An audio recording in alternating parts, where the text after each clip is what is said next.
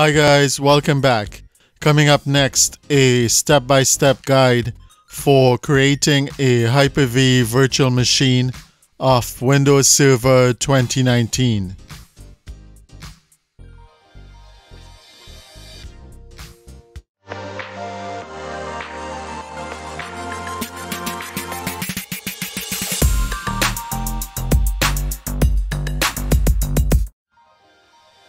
Today we'll be installing the 180-day evaluation version of Windows Server 2019 DataCenter Edition.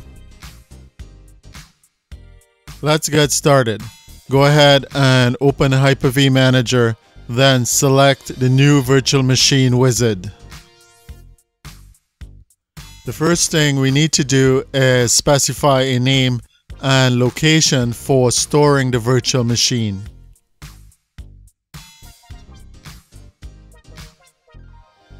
Next, we specify the amount of memory, select a virtual network switch, and create a virtual hard disk for installing the operating system.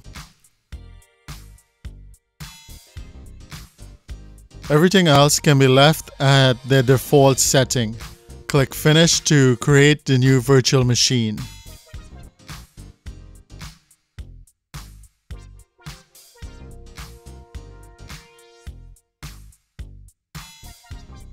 Next, we open the virtual machine settings and increase the number of virtual CPUs.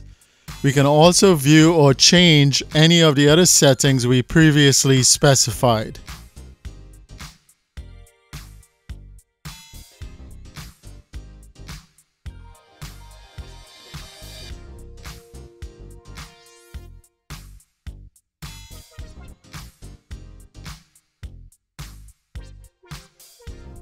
Let's connect to the virtual machine and attach an ISO containing the installation files.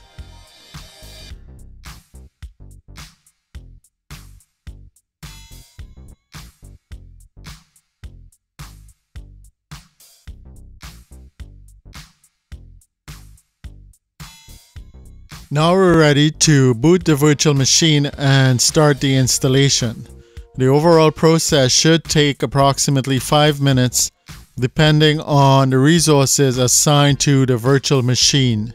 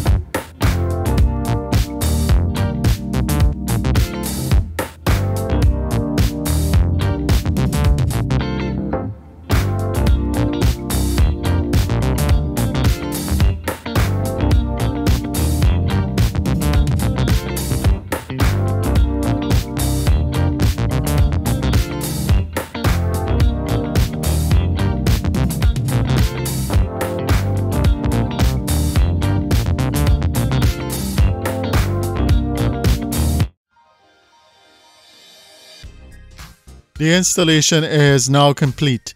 We have a virtual machine running Windows Server 2019.